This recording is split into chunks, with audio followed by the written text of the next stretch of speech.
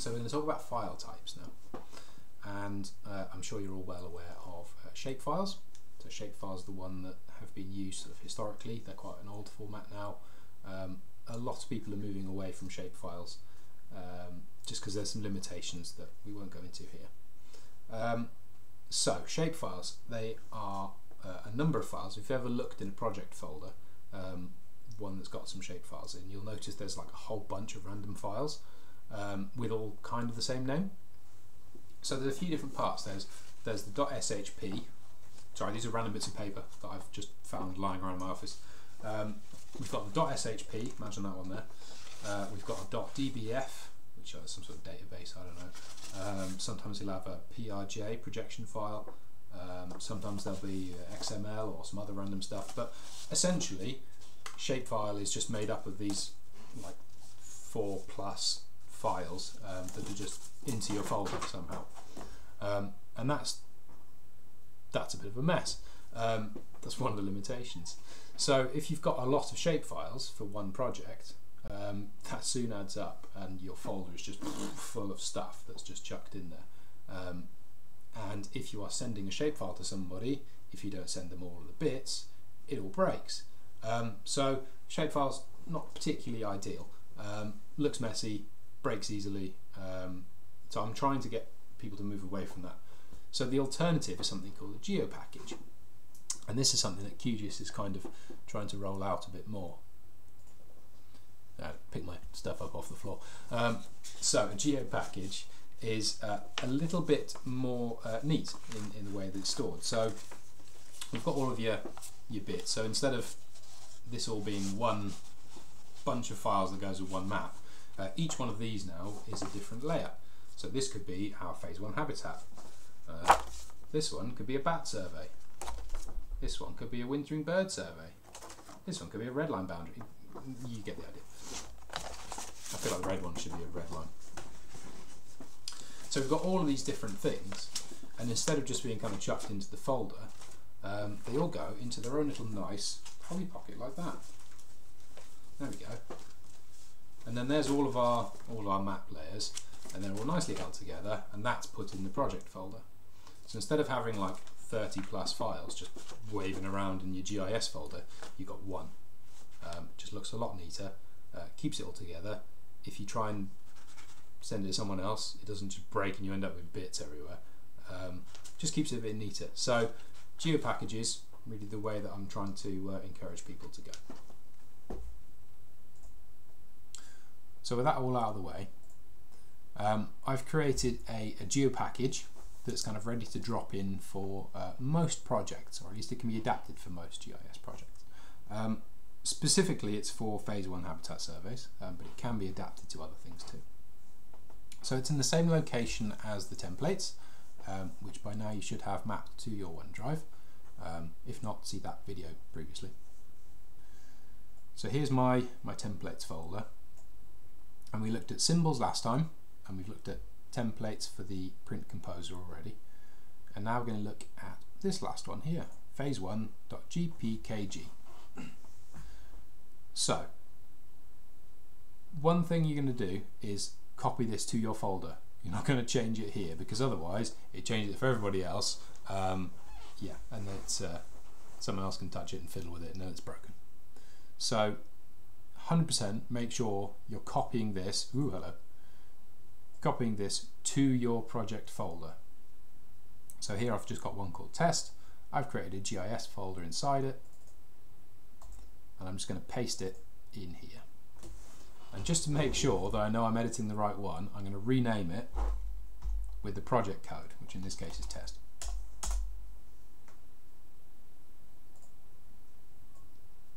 So this is the project we're going to work on. I'm just going to copy and paste this into QGIS. Well, actually, I'm just going to drag it into QGIS like that. And it's going to ask us which layers we want to add. Now, the way that I've ordered them is kind of the best way that it'll render. So when it comes to actually put it on the map at the end, the way that I've ordered them just means that nothing important is being covered by something else, essentially. So the red line boundaries at the top, because this one you can always see around the edges.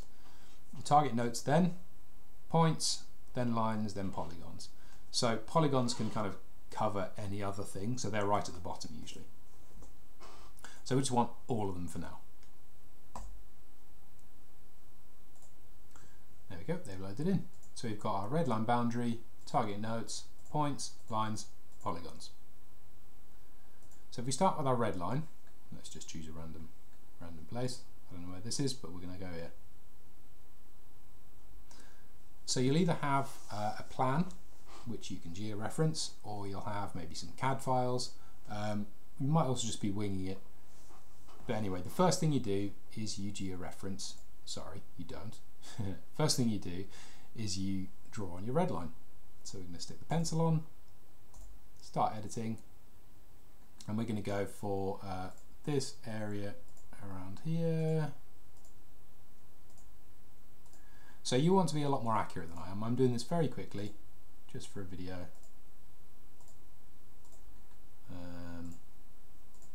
There we go. And you'll notice it's got some categories already there. So it's got the author, which is me. It's got the date it was created and the date it was updated, which are the same because it's just been added. So this just adds a bit of accountability to every bit of data we create. So the name on it, the author, is automatically set up to take the username from that computer. So this is my computer. I'm logged in as David Kaplan, so it's put my name on it. Anytime somebody else makes a change, so let's say I change that line there, it'll update that layer. Name's still the same because it's still me, but the updated date will have changed. So 12:59 it was created, 12:59 and 53 seconds it was updated. Let's undo that. So that just makes gives us a bit more traceability to the data, so we know kind of when stuff was made, if it's been changed, who changed it, that kind of thing. So that's our boundary. We could then start doing our area habitats. So I'm going to switch that on. Now before I carry on, because I could just start drawing stuff like that.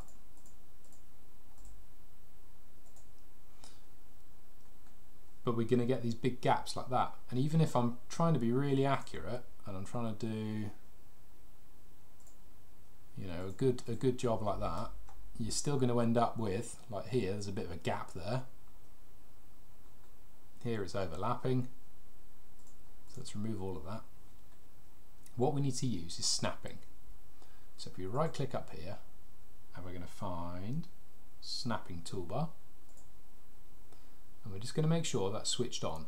So we've got a little magnet, and we're going to snap it to these top three here. Vertex, which are the little points, segment, which is the line between the points, or area, the kind of the bit in the middle.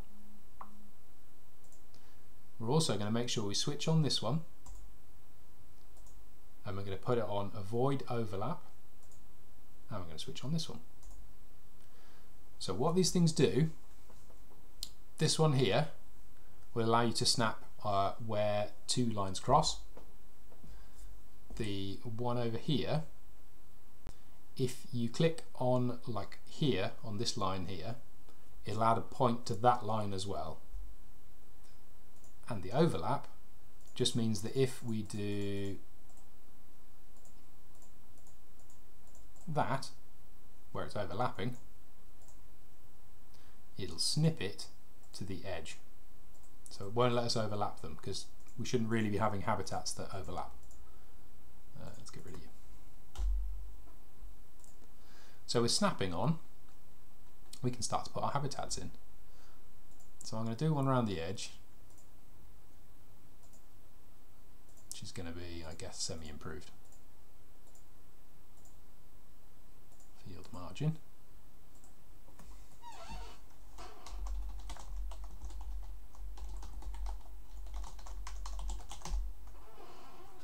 And again, we've got some bits in here that are auto-filled, so we've got the name again, we've got the date created, the date updated. There's a little section for comments as well if you want to put them in. You don't have to, it's entirely up to you. An area here, which is automatically calculated. This will update if you change the shape, if you put in another one, anything like that. the area should always update itself to be the right area. There we go.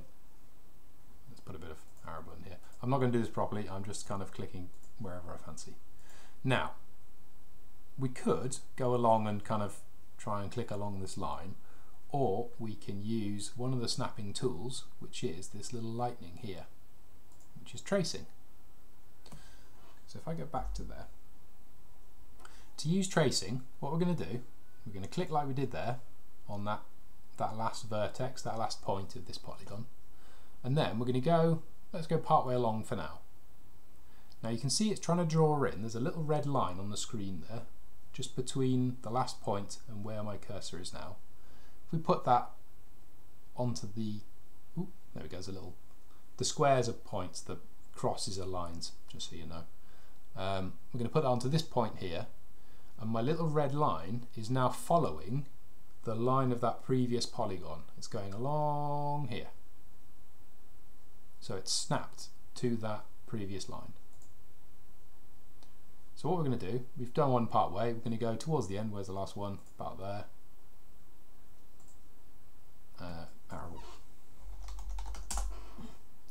So that line now follows the other one perfectly. It's sharing the same points along the polygon. So if we were doing all of them like this, and all of the edges are shared, and there's no weird little slivers, and there's no overlaps, the total area of the habitats should equal the total area of the red line, which is what we'd expect. That's what we're hoping for. This is going to be important when we're doing stuff like BNG, because the areas need to match. If the areas aren't matching, we're going to get errors. So this is one way of ensuring that our habitat areas are equal to the overall red line boundary using snapping, and making sure there's no little gaps. So this one here, turn tracing off. This one here, we have to make sure we close that, and obviously there's the rest of it to do as well. So that, save that. That's how you add polygons in. There is some verification on adding new things, I think. Let me double check. I can't quite remember what verification's on though. Is gap on? No. That's on there. Oh, it's not. Okay, never mind, ignore me. You may get some error messages. Delete that and that and that. Yeah, you may get some error messages. So, for example, if I do a polygon that is invalid, like that, you can see what I've done, it kind of backs over itself, so it's not an okay polygon. If I create that, it's going to give us a little message here, and it's going to say there's a problem. And it's not going to let us save it until we've rectified this problem. So here, it intersects itself.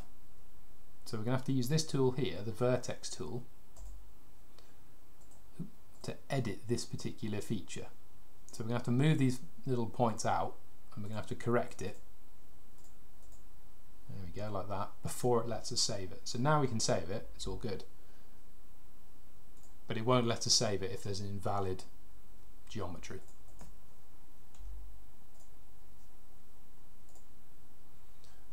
So that's how we put our polygons in. Lines, similar kind of thing. We click on the layer we want to edit, click the little pencil, add a new thing,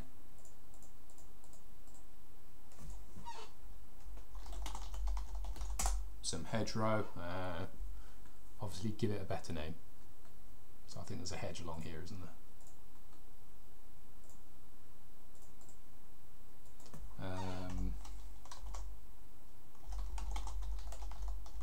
Ooh, hello. There's a native hedgerow there. Let's say there's a ditch running down there.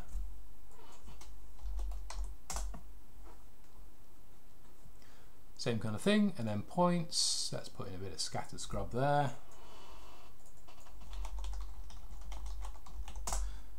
So you'll have noticed, hopefully, as I'm adding all of these things, a few things actually. First one is that the habitat, it's saving the one that we've previously put in. So when you come to put a new one in, it's already there with the previous habitat. So if you're doing large areas of amenity grassland first, for example, it just saves you a few keystrokes. You don't have to type it in every time. Also minimises the chance of writing it in differently the next time. So for example, capitalising one and having the other one in lowercase. So all of them have that we've got here. The other thing is that they all have the author, the date created, the date updated, and most of them have some sort of calculation. So linear features have got a length calculation, this one's 20 meters. Polygons have got a, of course it's not going to work because it's overlapping, have got an area calculation. So most of them have got some form of that if you're using this template. Right, let's just save all of these. Oops. And then we're going to colour them. So to colour them, you right click on the layer, go to properties, symbology. It should be on that automatically, I was just having a look. And then from single symbol, we're going to go to categorised. And we're going to categorise it by the habitat. So drop down, habitat, and then we're going to go classify. And it'll add in all of the different habitats that we've got. You can either do this as you're going along, or you can do it at the end. It's up to you really. I like to do it at the end because I can see more clearly if there's any gaps, but you can do it as and when really. If you're doing it as you go along, you'll just have to press classify at the bottom every time you add extra ones, and it'll probably add in this all other values one, possibly more than once, so you'll have to just get rid of that, because every time you come and do it, it'll add it again. And then each of these we want to give the appropriate symbol. So arable down here should be somewhere near the bottom. Let's make it a bit bigger. Arable, there we go. This one here, poor SI. There we go. And there they are. Now some things you might notice is that SI one, for example, is kind of underneath the arable one, and sometimes if you've got a polygon that goes like this around a corner, yeah, we'll have arable for that. You might notice that the, let's try and get it a bit more extreme, there we go. You might notice the letter's actually not in the polygon at all. If that's the case and you don't want it like that, if you edit that symbol, so arable for this example, where it's a centroid fill, which is the letter, we're going to go force placement of markers inside the polygon. And that will just make that letter go into the polygon. So centroid just means the middle of that polygon. Now if the polygon's a weird shape, that centre might actually be outside of the geometry, outside of the polygon. So if you've got a letter C, for example, the middle of the C is kind of here. So if we go force point within the polygon, it'll go into the actual polygon itself, like that. We'll do the same for the SI. Hasn't really changed, but yeah. You can also move them around if you particularly want to. You don't like how it looks. But yeah, that's how we use that template and use the styles within it. So it's quite handy to use that template just because everything is set up ready to go. You just drag it into your project, change the name, stick it into QGIS, and away you go. It's also got the authors on it, it's got the dates on it, so you've got a bit of sort of traceability on the data. And if someone comes in and adds bits, you can see who's added things or changed things, when they've done it, and all those sorts of good things. So it's worth using. It just helps keep everything organised and yeah, and traceable. And that's how we use it.